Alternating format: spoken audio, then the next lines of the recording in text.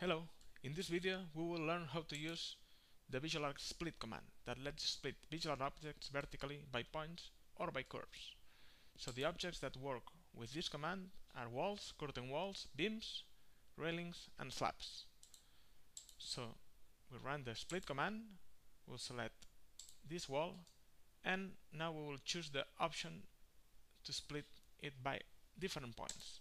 So we select point and we select the points on the baseline of the wall that we want to split this wall by. So as a result we get different segments that we can edit individually.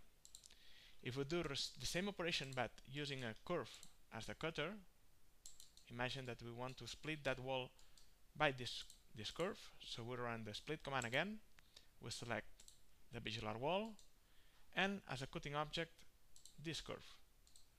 So as a result we'll get the different walls split by the curve. In case of slabs, we can use either a closed curve or also an open curve. So we run the split command, we select the slab and finally the curve. As we can see that now we get two different slab objects that we can modify individually.